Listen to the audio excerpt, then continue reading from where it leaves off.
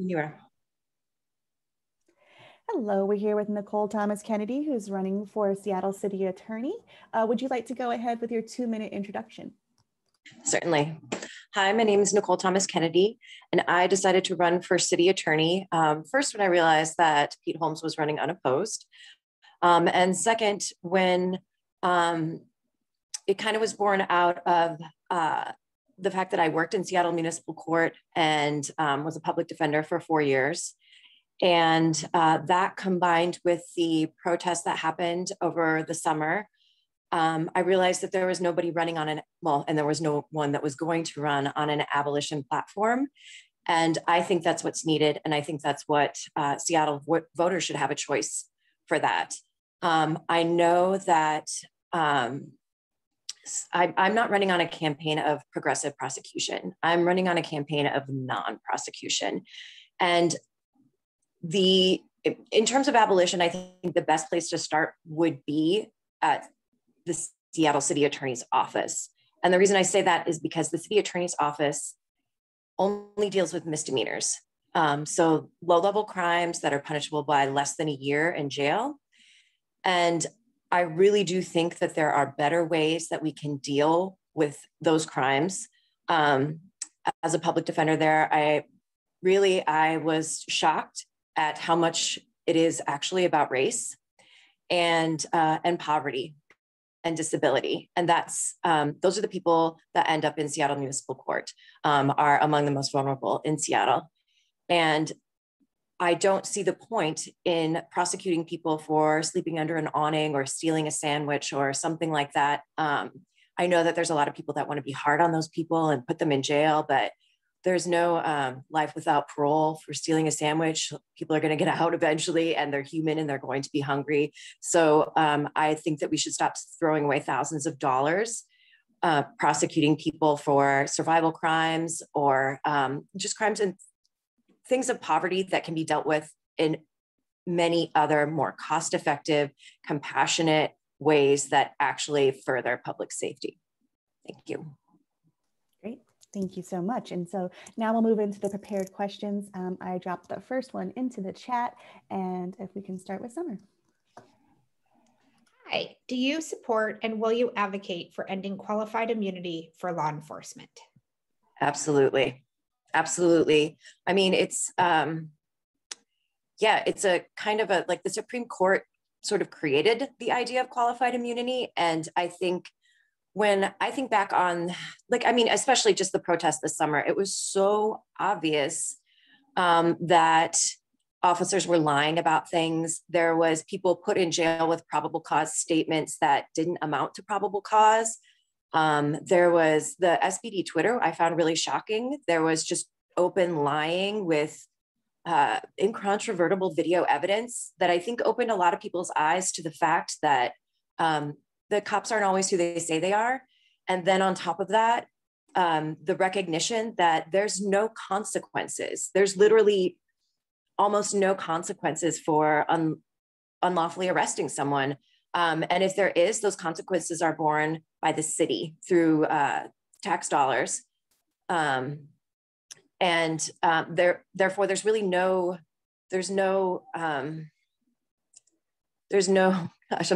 impetus for corrective behavior. I don't believe that consequences are everything, but I do believe that in this case, we've seen with qualified immunity, we've seen just how far not holding people accountable can go and what it leads to. And I think what it leads to now is, murder, and it's going to continue until there are some sort of avenues of personal accountability put it into place for police officers in their departments. So yes, I absolutely would support an end to qualified immunity. Great, thank you so much. And I'm gonna place question number 2 into the chat. And Mackenzie. Okay, thank you. No, I don't at all. 1 second, Nicole. If I could just read it out loud, and this will just be because of the people that are going to watch this later on YouTube, so they won't be able to read the question. So I'm just going to verbally ask it. Perfect. That's great for being on top of it, though. So do you support the city's sweeping of homeless encampments? If not, what concrete steps would you take to stop the sweeps? I don't support the sweeping of the homeless encampments. I will say personally, I gave away several tents, like my family's camping tents this summer, and watched them get loaded into the back of a garbage truck.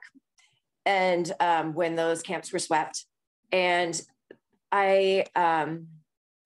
the thing with the sweeps is there's no point. They just move things around, and not only do they move the problem around, but they rob the people that have almost nothing already of what little stability they already have. So I think that there's support for things like building tiny houses. There's support for affordable housing, and I think that we need to take the money away from. Why are we spending money on sweeps? It's just ridiculous. It doesn't make financial sense. It doesn't make sense from a public safety perspective. So I know that there's things being done in terms of getting people into hotel rooms right now, and I would support that. I would support the building of tiny house villages. I would support an end to single family zoning so we can create some more affordable housing here. And in the meantime, because I understand that that those aren't things that are going to happen overnight. In the meantime, I would support the mutual aid workers that are working in these encampments. I think one of the quotes that stuck out to me this summer from the sweeps was a mutual aid worker saying, "I got pepper sprayed in the face while making a fruit salad." There's no reason for that. People need to eat, they need to live. I think we need to support the mutual aid workers that are on the ground. We need to make sure that the people that are currently camping are supported, that they have a place to go to the bathroom, that the trash is being picked up regularly, that there is outreach at like non-coercive outreach happening at those places. And so that would, because a lot of times when I hear people complain about the sweeps, they're complaining about the trash, the bathroom issue, and the public safety issue. And I don't really see people being unsheltered the same as a public safety issue. I think that there's things that we can do to reduce the harm of trash pickup, bathroom issues, and then also reduce issues of public safety by making sure that people who are living there have what they need to survive. Great, thank you so much. And a question number 3, and I believe that was Katie. Should the city change its approach to prosecuting misdemeanor offenses? Will you file charges for drug possession? Will I file charges for drug possession? No, I won't. And should the city change its approach to misdemeanors? Absolutely. I believe that most misdemeanor charges don't need to happen. A lot of them are crimes of survival. Like stealing a sandwich, sleeping in a doorway. And those are things that are not going to be ameliorated by prosecution. And I think, yeah, for drug possession, like, I'll be honest, as a public defender, if I had clients that wanted to go into drug court, more often people wanted to go into drug court, not so much to escape charges because they're probably already in a pretty bad place, but because they were provided housing. That was generally the big motivator for people going into drug court. And so I know that there is this idea that if people there's no stick to drive them into drug treatment, they won't go. But in my experience, that's not what I've seen. What I see is a lot of my clients needing help with drug treatment and not able to get it. Getting into treatment is a really hard thing to do. It's an incredibly hard thing to do on your own without any sort of case management services. It's expensive. There's rarely beds open. So at the times that people are ready to go to treatment, it's something that's not there for them. And then there's other times, like when prosecuting drug offenses or things like that, the idea is that people will get into treatment. And I don't think forced treatment is what is actually going to help with those problems. I think the more you force treatment on people that don't want it, the less likely they are to seek that help in the future, if it's even available. And possession, drug use is a public health problem. It should not be a criminal problem. And I just, with almost every other misdemeanor, I think that there is a way of dealing with it that's more effective, that's more cost effective, and that results in a lot less harm to people caught up in addiction, but also to the community as well. I think that we should be focusing on harm reduction, open and available treatment to all people, and getting people off the streets. Because even if you are in active addiction, if you're still living on the street, it seems pretty impossible to me. I've just heard a lot that it seems like it's really impossible to get clean if you're still living on the street. So I would also support low barrier housing. That seems to be what works for people. Thank you so much.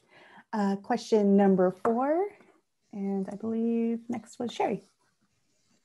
Do you support ranked choice voting for Seattle's elections? And what would you do, if you do, to make ranked choice voting a reality in Seattle? I absolutely support ranked choice voting. I think, first past the post type, winner takes all is not working out really so much for us. And I think especially in a very divided community, being forced to make a choice between two people that don't actually maybe support all of your values, I think it keeps people from running. I think, and I think that it forces a false choice where there shouldn't be. In terms of what I could do to support ranked choice voting, any legislation that was put forward to do so would be something that I would absolutely support. I can't, I won't say that. I was going to say I can't see legal challenges to that, but actually I can. There's legal challenges to everything. And so if that's what the city wanted to do, I would advocate for that strongly, and I would support and defend any legislation that the city passed to make that a reality. As a city attorney, that's really all I can do.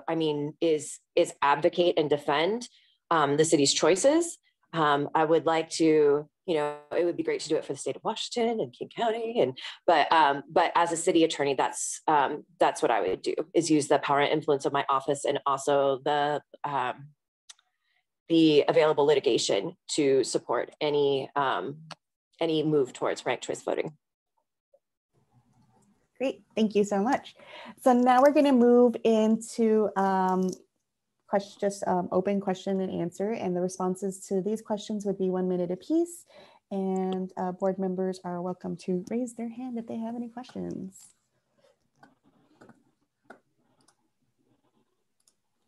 And I have some questions, so I'm trying to pull them up. Okay. Go ahead, Mackenzie, thank you. Hi, so thank you. A question I have is Pete Holmes has been in his position for quite a while, the incumbent that you're running against. Just kind of give you an opportunity to separate yourself from him and some things that you would do different, or there's certain things that he's specifically done that you don't agree with that you would do different. I really think that there's really not very many similarities between Pete Holmes and I in terms of our policy positions. There's great things that Pete Holmes has done in terms of getting ICE out of the jails and making DWS-3, decriminalizing that. I'm not going to say he hasn't done some great things, but I think the difference between Pete Holmes and I is that I am not running on a platform of progressive or liberal prosecution. I am advocating for non-prosecution in the city attorney's office for all misdemeanors. I think that, I'm sorry, what was the rest of the question? I was just going to say that I think basically just like kind of separating yourself from him and the differences between the two of you. So like if there's somebody watching this that's a big Pete Holmes fan, why should they vote for you instead? Okay. So yeah, I think the fact that I wouldn't prosecute misdemeanors is like the thing that would set me the most apart from Pete Holmes. And I think that while I understand that Pete Holmes is seen as as a Democrat and maybe a more liberal, on the liberal end of things, my experience working in Seattle Municipal Court was not that at all. The people that were prosecuted were BIPOC, were the poor, were the disabled. And there was really almost no situation that I felt that the city attorneys didn't make worse. I know that the city attorneys like to believe that they are matching people with services and encouraging people to go into treatment and things of that nature.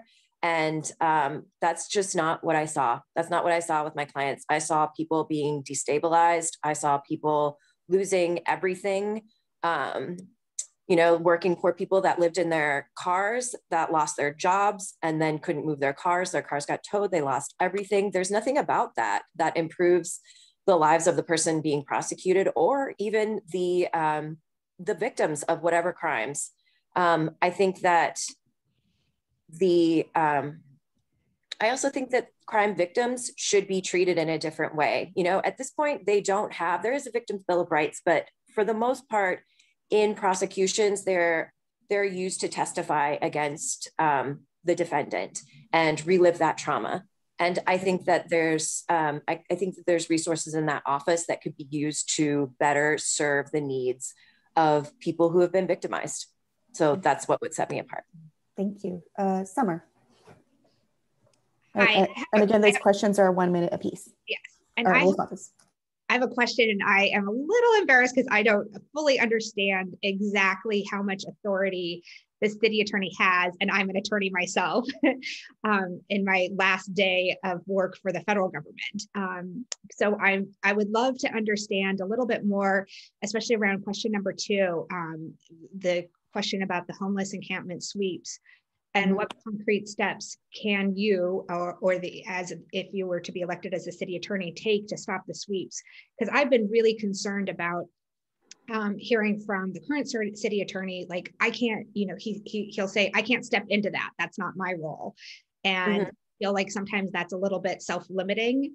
And so would like to know what the city attorney can do that maybe isn't being done right now regarding homeless sweeps, or when there's a law passed such as Jumpstart Seattle to tax and then how it's spent by the city council, then our mayor decides not to, or our mayor decides that she wants to give the order that people be tear gassed. You know, all of which I disagree with. I'm really curious about the city attorney's authority, and I'm embarrassed I don't know. So would love to have you respond as to what you see the authority, and also how you would use that authority differently. Sure. So that's a really good question. And as an attorney myself, I don't fully, I mean, knowing the scope of a body's authority is always a legal question that needs research and things of that nature. I think that, you know, the city attorney does not direct the Seattle Police Department in their policies and behaviors and activities. I think that I know that there has been some sweeps without court orders. That I think that's something that the city attorney could deal with in terms of some litigation. I mean, it sounds strange, I think, to engage in litigation with the Seattle Police Department, but that's not something I would be opposed to doing. I also, I know that there is a reluctance to, by the city attorney, to wade into those conversations. And I understand that from a political point of view, but I also don't share that value. I would not mind at all being very vocal and wading into that conversation and using the privilege of the city attorney's position to advocate for that sort of thing. I also, the relationship with the city attorney and the Seattle Police Department is complicated. You know, on one hand, the city attorney is tasked with defending officers who may be sued for misconduct or things of that nature. And that is something that that's a really thorny question. And I will say that I am, you know, I'm an abolitionist. I believe in abolishing the police. And I think that the power of the office, I think in terms of what could be done legally, would take a lot of research, and it would take sort of, I think, some creative legal arguments that I would absolutely love to take on. But I think just not wading into the conversation because it's not in maybe the purview of the office, I think it's just a cop-out that I wouldn't take. The city attorney's office is supposed to be concerned with public safety. And so it's absolutely a public safety issue. The citizens who live in homeless encampments are residents of Seattle, and they deserve the same protection that any other resident of Seattle does. Great, thank you so much. And with that, we are out of time. So if you would like to go ahead and give a 1-minute wrap up and tell folks at home why they should support you. Thanks. Sure. I think people should support, well, if you believe in abolition, then you should definitely support me, because that is what I would like to see in my plan moving forward. I don't think that we need all these prosecutors we don't need to be prosecuting misdemeanors. We don't need all the prosecutors. We don't need all the defense attorneys. We need people that know how to work with these communities, that we need to pour resources into housing more than anything else. I think housing, harm reduction, and making non-coercive treatment available to people are the things that are going to actually result in public safety, because there's no point in prosecuting people that don't have a place to live for trespass, or hungry people for stealing a sandwich, or mentally ill people for calling 911 too many times. There's nothing about that solves the problem. And even if we were to look at it from a business point of view, to continue to try to do things this way when it's so obviously a failure is just folly. We need to make some changes. And I'm not talking about incremental reform. I'm talking about some big sweeping changes where we start caring for people instead of putting them in cages, and stop confusing punishment with justice. Great, thank you so much.